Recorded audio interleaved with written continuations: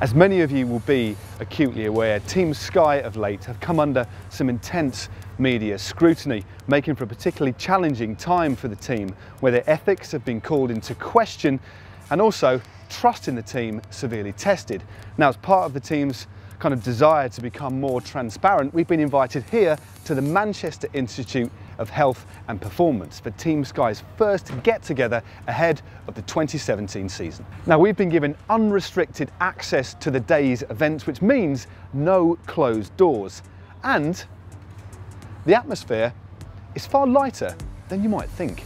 As well as unrestricted access to the day's activities, I'm going to be subject to the raft of medical testing that the riders undergo, which is good, as I'm due a bit of a checkup. 2, 1, turn and smoulder.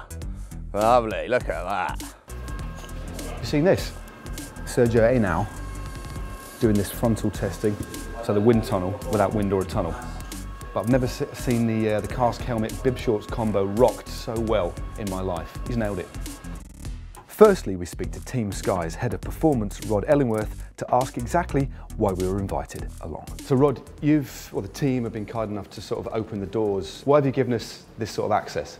Well, I think it's a great opportunity to show our fans and the people who support us exactly what we're doing at this time of the year. Obviously, with recent things going off here in the UK, it's been, for some people it's been quite a difficult issue, but for the rest of us and the performance side of this team and the bike riders, we've got goals and ambitions, and we're just going forward. This is what this is all about, really. And so opening the doors, letting people see what we do, I think for the riders this is a fairly chilled out opportunity, which you'd never really get the opportunity to see them in this situation. We're very on camp, yes, it's a very chilled out camp, and we have our end of season awards dinner on Wednesday night where the guys will enjoy themselves as well, Now, Rod, in the light of the current events that you've already alluded to, it is so important, isn't it, that Team Sky are a team that people can trust? Yeah, absolutely, yeah. And I think from the very outset that's always been our ambition, and is to have a clean bike racing team out there representing very much the UK, and we hold our brand with Sky in particular at heart, and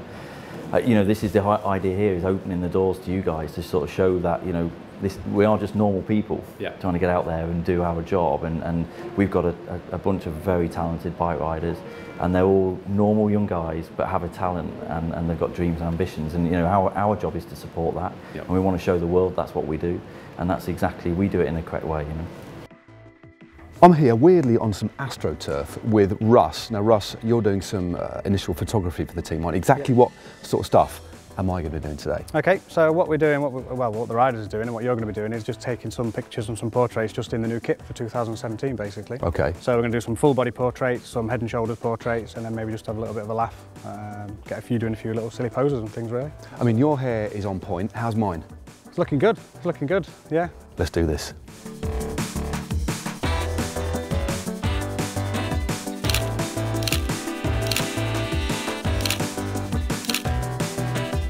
Well, next up, it's time for the green screen. Jamie, what lies in store? I am intrigued. Nice to meet you. So what we're doing today is we're getting all the riders in, and we're filming for next year's season. Okay. And it's basically just like the football walk-ins. So we get the guys. We've got a few different moves which we'll run through shortly. A bit of chin stroking, perhaps. A little bit of chin stroking, a little bit of pointing, checking the watch. Let's give it a go. 2, 1. Following a spot of modelling, I then spoke to Dr. Richard Usher to ask what type of screening the riders undertake at this time of year.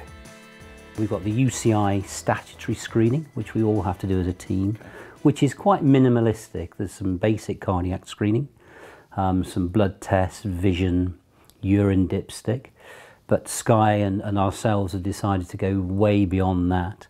To be much more holistic in what we screen for. I'd imagine it's quite an additional challenge and more of an investment with new riders coming in who you have no kind of medical history in relation to. It's a real challenge, that. A lot of them come in with no notes, no scans, and we've actually seen some of the new riders pre-contractually a few weeks ago, where we actually did some of the basic information gathering, scans and things like that. I mean, that's quite interesting. You mentioned pre-contract, that I guess you have to be happy. Yeah, when I first started with the team, interestingly enough, the riders were signed and then we got to see them, which didn't make from us medically much sense. Sure. And based on sort of work we've done with football and rugby, where they do have pre-signing medicals, Yeah. we've changed that over the last 4 years now. And the team have been really happy to facilitate that. So we bring them into Manchester, we get the pre-screening medicals done on them, and then the contracts can be signed from then. Next up, a look at some very cool tech.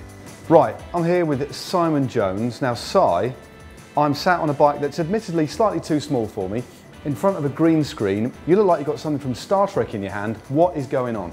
Yeah, going to zap you with this. So this is a scanner, okay? And we're going to scan you. It's going to create a 3D image, okay? So it's a quick and easy way of capturing your dimensions, and then we can use that, you know, for a whole bunch of different reasons. So we've done it in the past to like scan handlebar positions and make like the 3D printed bars. Yeah, okay. And then we've done this in the past with other riders as well, to make a mannequin, a model, a full-size model for the wind tunnel. So you can then, because I mean, wind tunnel testing is pretty time intensive, isn't it? So you can use the mannequin in the wind tunnel, all the different permutations. Do lots of repeats. Mannequins don't. The rider doesn't need to be there. No, actually pretty good to work with mannequins. I'm not sure we can scan your hair actually. This is like new for the scanner. Yeah, I think you might need some more terabytes of memory for my hair, mate. Yeah. I was then put through my paces with team physiotherapist Nathan Thomas. He assesses every rider to establish if there are any areas of concern, then will formulate a programme of therapy in conjunction with the rider's coach. I then face the chair of team dentist David Mellier, another area that could impact on a rider's health and performance if not got right. Well, a bit of a neglected mouth here, I'm afraid. I think we need a bit of oral hygiene discussion, I think. Well, I'm now here with Neil Martin in the physiology unit, and we're going to be looking at basically my respiratory system. So what are you going to have me do, and what is the reason for it? So we'll do a number of tests this morning. The first one we're going to do is a thing called exhaled nitric oxide. So that's a little gas from your lungs, and the idea is we're looking at measuring inflammation deep within your lungs, but doing it from a gas that you breathe out into the machine. What exactly are you trying to find here? How is this going to benefit me? We measure inflammation. We measure your lung function, we measure how twitchy your airways are, and then we can make sure that we're going to put you onto an appropriate level of treatment or management for your symptoms. Okay. So 99 is actually quite high for your pheno test, so that suggests there may be an issue there. So what we should do is move on and do your spirometry testing and see where we go from there. Okay. And then keep going, keep going, keep going, keep going, keep going, keep going, keep going, keep going, keep going. You got all that? And your lung function actually is very good, as we expected. So far, how am I looking? So far your nitric oxide's a little high, so we are going to have a look at that. And we might need to do some further testing, but obviously with time limitations today, we might not get a chance to do that. I'm here with Wout Poels. Thanks for speaking to us, Wout. But I'm interested in asking you, what is the most important part of this first get-together ahead of 2017? Because, you know, we've only just finished 2016 after all, but what's important about this camp for you? I think for me it's really nice to see the new kit. I really look always forward to see your new clothing, where you're going to train, where you're going to race in. Okay. So yeah, that was nice to see, and yeah, you know, the medicals are always important to do, check if everything is okay. Okay. So yeah, it's a little bit the thing you have to do, but yeah, it's also fun to see the new riders, have a little drink and make a little bit of a good time of it. Well, while I'm here, I thought I might have a kickabout with the boys. We've got Kwiatkowski in goal, we've got Viviani clearly in midfield / centre forward. I've got my pumps on, I'm going in.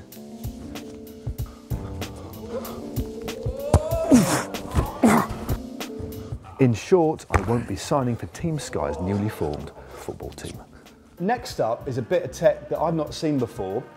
It's difficult to explain, but essentially it's a wind tunnel without wind or a tunnel.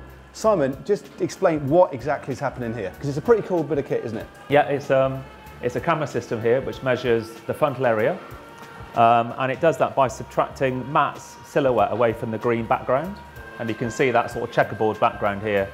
And it's basically subtracting one from the other to give us a frontal area. The beauty of this, it's a real coaching tool. So if I actually we'll start to record, and this is Matt's, so this is your best position here.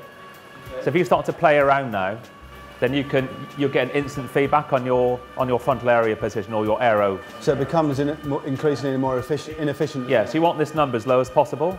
That's actually not that safe to ride like that, but it's quite aerodynamic. No. I'm here with Dan Guillemette. Got the retail system here. Yep. I'm fully kitted up. Now I know this particular procedure is obviously all riders will go through, but it's primarily of primary importance, for new riders on the team, isn't it? Yeah, so you've seen us working, how we work with some of our riders when we're in Mallorca in the training camps and also on the track. Ideally what we try and do here is we're just trying to capture and replicate their bike position from their old bike, because some guys come from Specialized, the Pinarello, there's a lot of geometry differences. And they're just about to restart training now. So whilst the training load is very low at the moment, it gives them perfect opportunity to adjust to the new bike.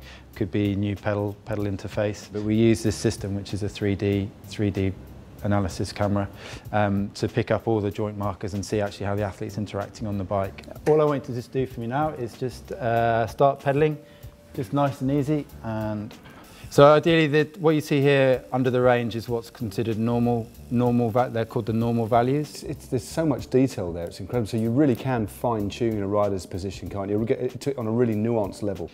These numbers here, your hip angle and back angle, really how aero you're getting, and you're pretty good there, to be honest, because you're kind of sitting mid-range, but most of our guys sit 42, 43, and you're 44, so for an old fella, you're doing pretty well.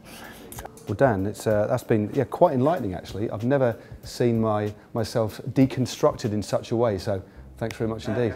Cheers. And finally, cardio testing, a UCI requirement, and arguably the most important test of all to check for any underlying heart conditions. So, under steadily increasing load, my heart trace is analysed to check for any abnormalities, and a rider won't be granted a licence to race without first getting the all clear. And thankfully, I passed with flying colours. Well, there you go. I'm absolutely exhausted, but that was extremely interesting. A real detailed look at what it takes in relation to preparing a team ahead of the 2017 season. Now, for some more Team Sky content, how about clicking just up here when we visited Team Sky at their Mallorca training camp earlier in the year, and click just down here for our aero testing with Geraint Thomas. And to subscribe to GCN, click on the globe. And don't forget to like and share this video too.